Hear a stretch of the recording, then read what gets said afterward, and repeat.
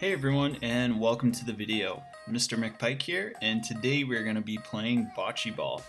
So, as you can see here, I've got some socks and a orange ball to play with, but for this game you can use a bunch of different materials. So you could use practice golf balls, you could use tennis balls, you could also use socks, and you could even use tinfoil balls around your house.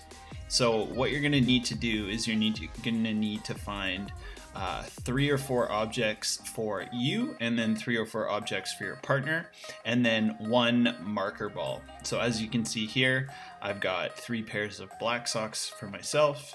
My wife has 3 pairs of black socks or white socks for herself, and we have an orange marker ball. And then you're going to want to find a pencil or a ruler to use as a measuring tool to see who is closer to the marker. So as you can see here, my wife won this first round 2-0. So the way the game works is one person is going to start off by throwing the marker ball. So that's my wife right here. And then you guys take turns throwing your piece of equipment. So for us, that's socks. Until you've thrown out all of your socks or your pieces of equipment. At the end of the round, you're going to figure out who has gotten closer to the marker.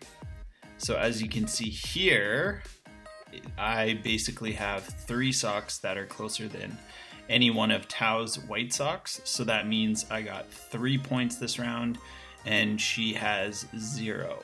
So the final score after round 2 would be 3 points for me and 2 for Tao.